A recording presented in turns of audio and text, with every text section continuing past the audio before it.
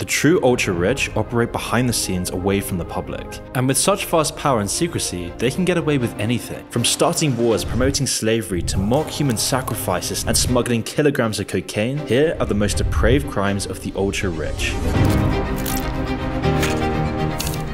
Beginning with the Rothschilds' crimes. As one French journalist claimed, there is but one power in Europe, and that is Rothschild. Now, their dynasty dates back as far as the 17th century, where they built a vast fortune over the span of centuries, thanks to their banking business and vast array of assets. However, the name Rothschild would rise to infamy during the Napoleonic era. Now, at one point in history, the Rothschilds seemed to be heroes for England. They were the economic protectors of the population, and as the Battle of Waterloo loomed and Napoleon was starting to conquer the world, the British government would rely more and more on the Rothschilds for support. In fact, from 1813 to 1815, Nathan Meyer Rothschild played a crucial role in nearly single-handedly funding the British war effort, whilst also coordinating the payment of British financial subsidiaries to their allies. However, whilst this all seemed great, the Rothschilds were of course not a charity. For centuries they had developed a reputation for being immoral, and doing everything they could to grow their fortunes. And this all became apparent when it was slowly discovered that they weren't just funding the king, they weren't just supporting England and fighting for justice, they were also equally funding Napoleon just at the exact same time, making bank from both sides. It was a classic Rothschild strategy to make bank, where they would encourage war between nations and then profit from both of the governments. But one thing they hadn't done was scam the population, at least not yet. So eventually, as this war came to a close, the Rothschilds wanted to cash in even more. One man would travel straight from the battlefield to London, all at an incredible speed, and his whole objective was to tell Nathan Rothschild that England had won the war. This man was so quick that he arrived 48 hours before the king's messengers even arrived. And now you see, before this battle,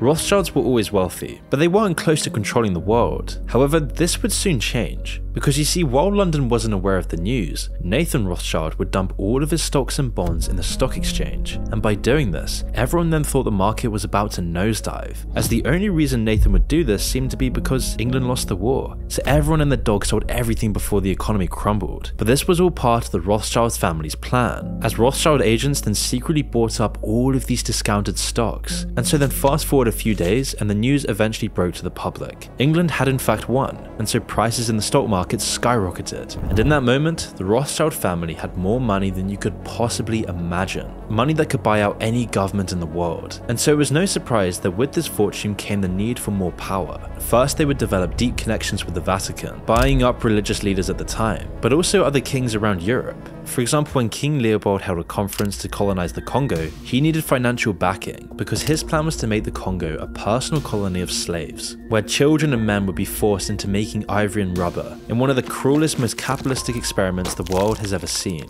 This was so evil that the Congolese population went from being 30 million to just 8.5 million people after King Leopold's reign. And yet all of these products seemed to profit the Rothschilds. You see, all these factories were funded by Rothschilds. All the slaves of this colony were fueling their empire, as well as the pockets of King Leopold. And so it's becoming clear in this period that the Rothschilds seem to have more power than kings. So then why don't we really hear about this family anymore? Well, you see, after World War II, it was thought that the Rothschilds family dynasty completely collapsed, with Louis Rothschild being kidnapped by secret police in Nazi Germany. The bail for his release cost $500 million in today's money. But this wasn't the only hit to the family's wealth. All of their wealth seemed to be stolen by governments, and the family's house of cards came tumbling down. Or did it? Because to everyone else looking, it seemed like this was a very cunning scheme to save the Rothschilds' public image. Back in the 1800s, people hated the Rothschilds. They were funding and promoting wars. They were profiting from human misery and controlling all of the wealth the world had to offer. How could anyone like this family that was using all their power to extort the population and control governments? So being able to hide behind this image of falling down under the Nazi regime seemed like the perfect way to pull away from the public limelight. But people weren't fooled by this. Whilst you may not hear much of them today, it is widely speculated that they have a huge influence in the IMF, World Economic Forum, and many national governments. But all of this is very hard to prove. However, what can be proven is their political connections that remain today. Like during the Cambridge 5 scandal at the height of the Cold War, when 4 British spies were discovered to be double agents. And yet when one of these agents was interrogated, he reported that there was a 5th agent that had gone missing. And so this prompted a deep investigation by MI6 and government agencies in in the West, until one Australian journalist claimed to have found the fifth agent, an agent that was working on both sides of the Cold War for profit, and according to his research and many others, this agent was Lord Victor Rothschild, the great-grandson of Nathan Rothschild, as it was discovered that while he attended Cambridge, he was great friends with two of the Cambridge Four that were also double agents, with Victor Rothschild also being a former spy for Britain in World War II. Not only this, but due to his family's huge influence, it wasn't hard to see that with all his political connections with the Rothschilds and world governments, that he would in fact be a perfect double agent. As by studying his great-great-granddad Nathan Rothschild, it's clear that this wasn't that outlandish. I mean, Nathan Rothschild had made a fortune by playing both sides in the Napoleonic Wars, and it also seemed like the perfect way for the Rothschild family to influence politics, and thus add even more fortune to the Rothschild empire, by using their political connections to determine economic events. I mean, even today, the Rothschild influence in politics is ever present. In fact, some of them have even recently served on advisory councils for presidents, namely Lynn Forrester de Rothschild, who was an active secretary of the Energy Advisory Committee for the United States under Bill Clinton's leadership,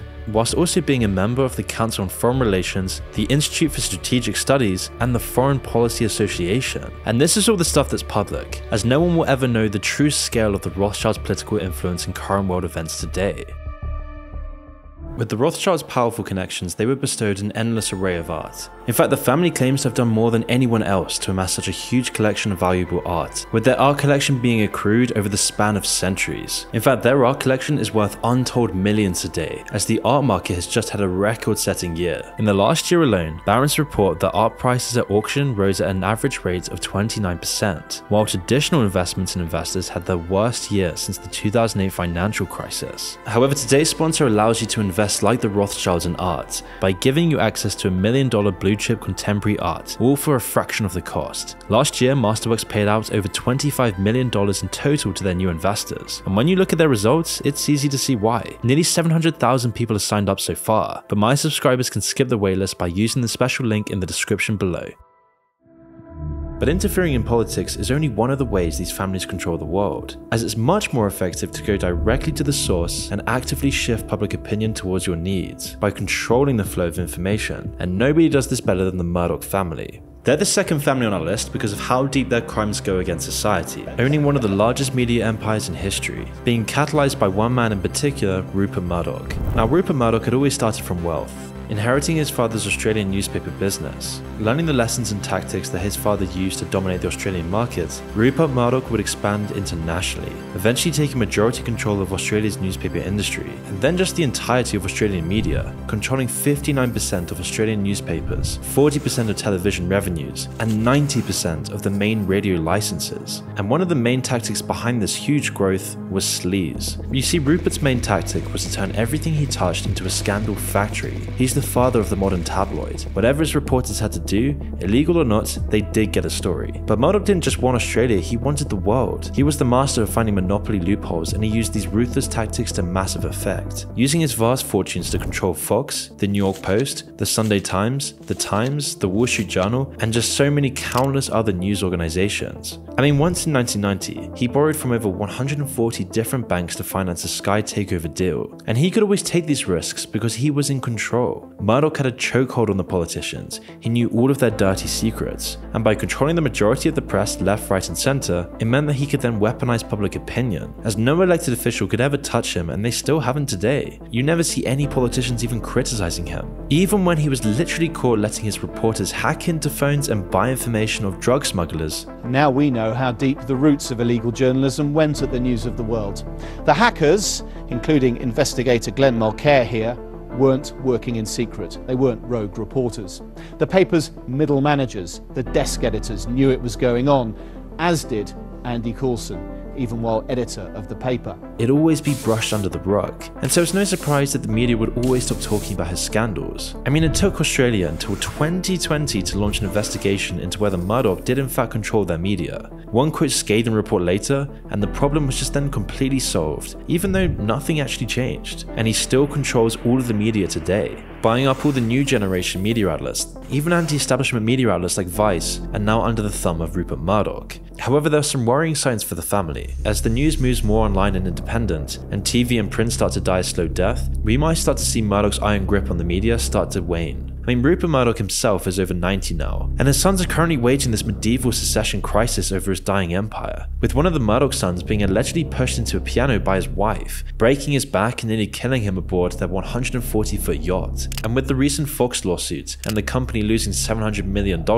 it seems like the house of cards of the Murdoch family is now starting to fall. But whilst Murdoch may be on his way out, the media isn't the only way that elite families hold on to power. They gain a lot of power and wealth through playing the system in a way that only establishment elites have the ability to. I mean, just look at George Soros, for example. He's the third on our list because of his expertise in profiting off the suffering of countries. He's been a major player for decades after his first hedge fund and institutional wealth gave him the tools of power. But Soros isn't just any hedge fund manager. He's built his career by betting on the collapse of entire economies. But sometimes he's not just betting. In fact, he's actively causing the crisis to profit off it. With one of the most famous examples being when Soros broke the Bank of England after he short sold $10 billion worth of pounds during the Black Wednesday currency crisis. It all began with a vulnerability in the UK's economy. As the UK was easing into a recession, inflation was rising and the pound fell in value. Things weren't looking good. The golden age of the 80s was fading into the distance, and a huge recession was looming. So the UK government tried to tie their economy to Germany's by setting up a fixed exchange rate, with the whole goal of this being to stop inflation. But it really didn't. And while Germany remained strong, the UK just got weaker and weaker, but they still had to keep the exchange rate the same, which meant that the Bank of England had to buy more and more UK currency to keep the value up. And so enter George Soros. He was watching all of this with glee. He understood how truly weak the pound was, and he was going to exploit it to the max. You see, George Soros realized that by short selling the pound, he could then bet against the entire UK economy and country, a country and population that was already struggling, and he would do this by buying billions of Reichsmarks to buy pounds. Because of the forced exchange rate, this would put massive pressure on the pound. And so as the years went by and the recession got worse, Soros would then bet more and more against the pound, depleting its value until the Bank of England would prop it back up again. This went on for about 2 years, with Soros and other hedge fund managers trying to ruin the UK economy from behind the scenes, with the Bank of England doing everything they could to prop up the economy, increasingly betting on the pound. But then eventually the bubble popped, and in one final push, Soros bet billions of dollars against the pound. And by this point, the UK just couldn't take it anymore, causing the pound to fall by 9.5% despite all the attempts by the Bank of England to keep it afloat. And because of this, the economy would collapse, and the average person in the UK became significantly poorer for years to come, weakening the UK's position in the world dramatically, all to make Soros over $1 billion in profit. Yes, he had literally pushed the country over the edge, made millions of people's struggling lives even worse, and made over $1 billion doing it. Now, of course, some of the fault obviously lies with the UK government and the Bank of England, but that's not really the root of the problem. The real issue here is that Soros was both partially causing and profiting off the downfall of millions, and all just for a small percentage increase to his massive fortunes. So what does Soros use this money for? Well, like all of these people, it's to push his own political ideals. In fact, Soros has put millions into politics for years, being the #1 donator to the Democrat 2020 campaign, just in front of Sam Bankman-Fried, pushing the woke corporate leftist agenda that all of his friends in the World Economic Forum and BlackRock promote. The UK wasn't the only country that was poorer because of Soros. In fact, he was the main short seller of the Thai baht in 1998 as well, causing it to crash and spiraling the whole Asian economy into crisis, doubling his $1 billion bet against the Thai government, all at the expense of the people's standard of living. So then this begs the question, what is Soros actually using this money for? Why is he ruining the lives of entire populations for profit? And why did he need to add any more to his vast fortunes? Well, there's a simple reason for this. He wants to push his own political ideals. In fact, Soros has put millions into politics for years, being the #1 donator to the Democratic 2020 campaign. And this wasn't something new. For decades, Soros has built himself into being a political titan, all off of the back of his predatory economics. For example, he was the main supporter of the Obama and Hillary campaigns, throwing hundreds of millions at super PACs and campaign funds. But over time, this has just ramped up even more, with Soros even throwing $128 million at the most recent American midterms. But the majority of Soros' political control stems from his, quote, charitable projects, like for example his Open Society Foundation. Now through this organization, Soros has funneled billions into the non-profit, where he can then legitimately push his agenda across the globe, all while hiding behind the front of charity. And by hiding behind charity, Soros can then legitimize and perpetuate his position and power, while also helping his public image as the billionaire defender of the people. And this organization is no joke. It works very closely with both the EU and the World Economic Forum, working with these giant intergovernmental organizations to develop a new world, a world of billionaires and their subjects, who should be grateful for the scraps thrown their way, and Soros' sons are then set to inherit his influence and connections, as one of his sons, Jonathan, manages his own private investment fund, a great way to continue Soros' legacy, and another of his sons, Alexander, manages the charitable side of the business. And so if they keep their fortune relatively intact, the Soroses are looking at centuries of power at the top. But how do families even stay at the top for generations? We need to understand another way that they maintain their power, through building very secret connections. And this is all just part of the process in how the billionaire elite maintain their power in society. But then this begs the question, how do these families even get good connections with governments, politicians, world leaders, and celebrities? Well, billionaires do this by creating their own secretive club of elites. And really the only way to join these secretive societies is to be born into these secretive families. Now the pipeline begins in elite schools, but the most pivotal stage starts at college or university, and this is where the real connections are made, through shadowy secret societies, like the infamous Skull and Bones Club at Yale, where 15 people from each class at Yale are selected for initiation, which involves secret rituals and divulging your deepest secrets to the other members. The rumored agreement involves signing away a portion of your earnings in return for connections and power, and this ensures these ruling elites are kept in line. All of their friends and connections in upper society know their secrets now, and they know everyone else's. Some members of Skull and Bones, otherwise known as the Brotherhood of Death, include both Bushes, former President Taft, and a whole slew of Americans elites like John Kerry. I mean, just look at this interview with both George Bush and John Kerry, where they were both asked about their participation in the society. You were both in Skull and Bones, the secret society. It's so secret we can't talk about it. What does that mean for America? The conspiracy theorists are going to go I'm on. sure they are. I don't know. I haven't seen the web. Number 322? First of all, he's not the nominee, and look, I look for. Both were members of Skull and Bones, a secret society at Yale. What does that tell us? Not much, because it's a secret. Is there a secret? Immediately after being asked this question, they would both move on almost instantly, after an uncomfortable non-answer, which poses some really eerie questions, that during the 2004 presidential election, the public was forced to vote between one Skull and Bones member and another Skull and Bones member. It makes you question who's really pulling the strings here. It's all done by these nepotistic family secret societies.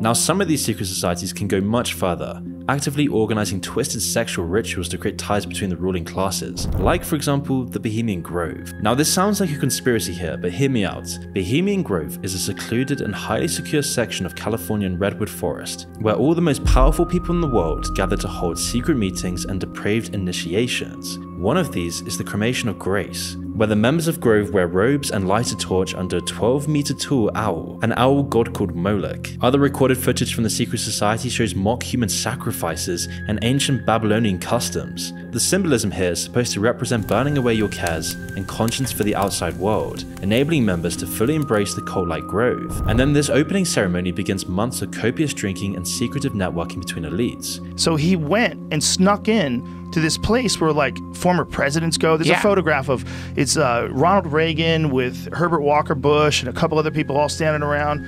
And it's like, these are the people that used to hang out at this place, and they would put on robes and they would worship an owl god, and they would burn an effigy. And they're playing, and Alex snuck in and made video footage of this shit. And no one's denying that it's real.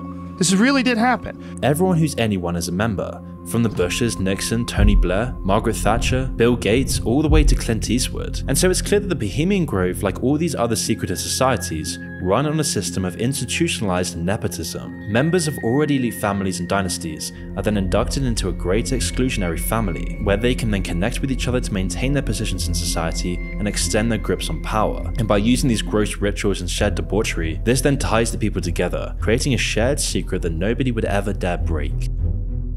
But their decadence pales in comparison to the next family on this list, the Saudi royal family. Our fourth family is the most powerful of them all because of their massive wealth and domination of their country. Now these are the real richest people on the planet, with some estimates putting their total wealth over $2 trillion. And the man who controls it all is Mohammed bin Salman, the Crown Prince of Saudi Arabia. Now for his own personal wealth, it's pretty clear he's the richest man on the planet, owning a $500 million yacht just for starters, which is only one ship in his fleet of luxury yachts. He also owns the most expensive house in the world, a massive French chateau on the outskirts of Paris, which he bought for $300 million. In fact, when Obama went on a diplomatic mission, people were astounded to see that he had gold-plated tissue boxes at one of his many palaces. And he's relatively new to all this power as well, only coming to the throne in 2017. But to maintain his position at the top and secure his family's future like all of these other families, he would start to purge his political rivals. Infamously, he rounded up 200 billionaires, princes and magnates and imprisoned them at a hotel, all because of their political opinions. And then he held what's now called the Night of Beating, where they were tied up and beaten and forced to liquidate their fortunes. As common in corrupt regimes, the purges were then marketed to the people as an anti-corruption crackdown. And in lots of ways this is true, as his rivals were very corrupt, but once you hear about what's going on behind closed doors, you'll realize they all are. I mean, it's an open secret that Saudi royals don't have to follow the strict religious laws that they enforce, as revealed by a leaked diplomatic memo describing the scene. Consulate officials who attended the royal party found that it was swarming with working girls, as well as there being massive amounts of alcohol. Cocaine and hashish are also common at these parties. I mean, you can tell it's a huge problem by the fact that Saudi princes have been caught smuggling literal tons of cocaine multiple times. In 2015, Prince Abdul Muhsin was arrested in Lebanon after authorities found him in possession of over 2 tons of amphetamines, cocaine and other drugs. Or like in 2005, when another member of Saudi royalty was caught smuggling 2 tons of cocaine from Colombia to France, all in his taxpayer private jet. He was then able to use diplomatic immunity to flee to Saudi Arabia, avoiding a single day behind bars for something which usually carries the death penalty in Saudi Arabia. In fact, the Saudi government has the 3rd highest execution rate in the world, almost doubling just the past 6 years. And this is really the crux of the problem here. Whilst enjoying the finest luxuries in history, the Saudi family have tightened their iron grip on the people, as anyone who criticizes the Saudis is then beaten, imprisoned or worse, especially when anyone points out the Saudis' real lifestyle.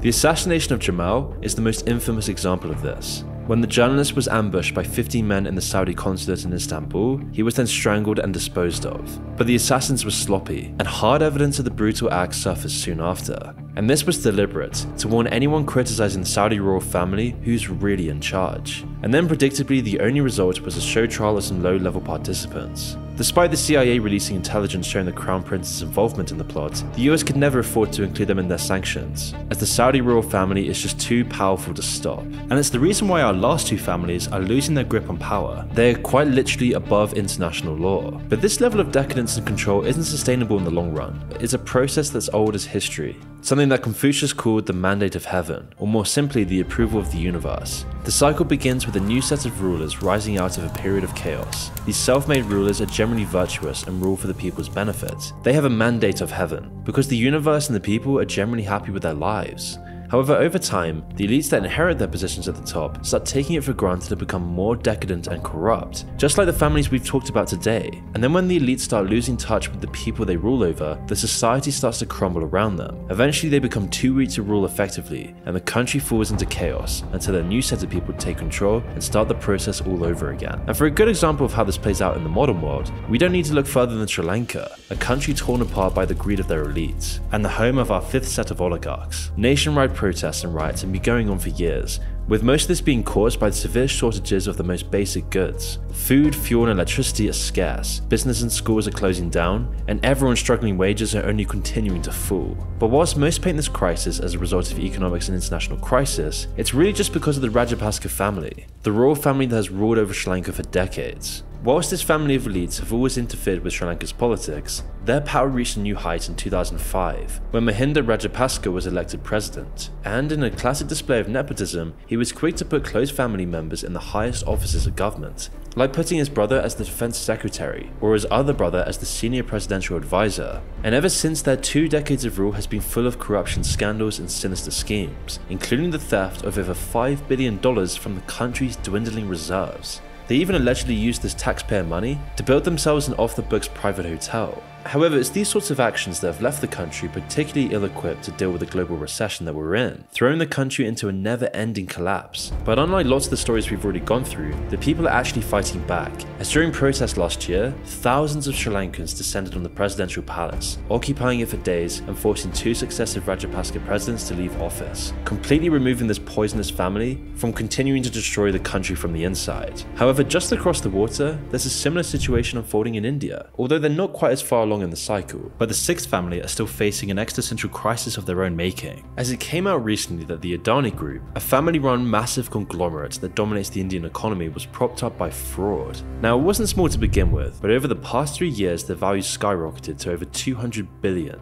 This allowed the head of the Adani family to become the third richest person on the planet. But this massive growth was almost too good to be true, something which the Hinton Group highlighted in their scathing report on the company, as the investment firm alleged that the family had manipulated the stock market and fudged the numbers to make their company seem much more valuable than it really was, enabling them to take out massive loans to fuel their growth.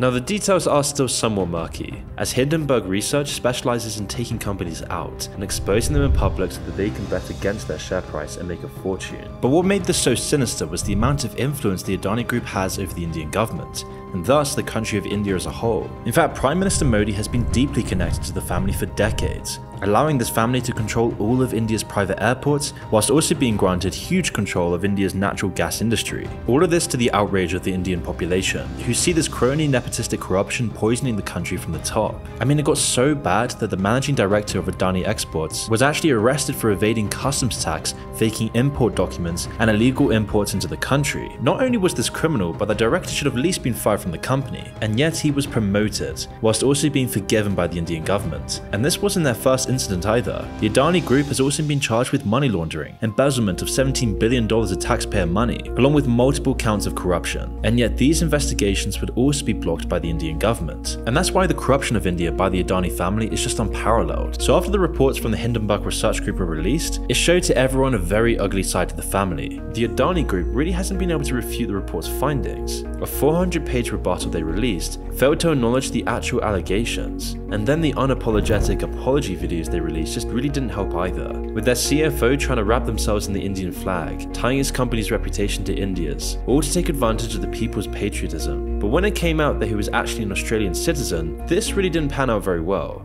While the verdicts are still out, the Adani Group is doing everything that guilty companies tend to do, but because of their ties to the Indian government, hard evidence of their corruption could prove disastrous. They've already lost over $100 billion in their valuation, severely denting the Adani family's reputation. But just like the other families in this video, they're so entrenched in their society that a complete collapse is unlikely. Only a wider societal shift will make actual change possible.